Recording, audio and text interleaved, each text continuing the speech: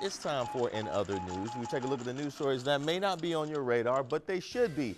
Now, Colton the Schipperke, I think I pronounced that correctly, he was the winner of the non-sporting group of the 143rd Annual Westminster Kennel Dog Club Show. He was deemed ineligible to compete in Best in Show because of a conflict of interest. Oh, the black dog can't compete during Black History Month.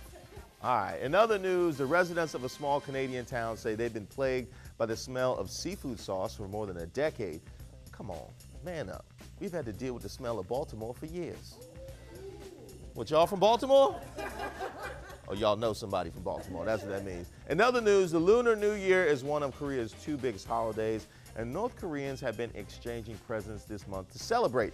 Now, the hot gift to give this year is Pingdu, AKA meth. AKA crystal meth, AKA I will see you at Intervention. Meth, the gift that keeps on giving and giving and giving and giving and giving until your teeth fall out. Now, sticking to terrible gifts, a husband invents an everlasting, ever-blooming flower for his wife. Now, the flower blooms when stroked and can light up in every color of the rainbow. Now, ladies, you do not want this. That's lazy. That's what I would do.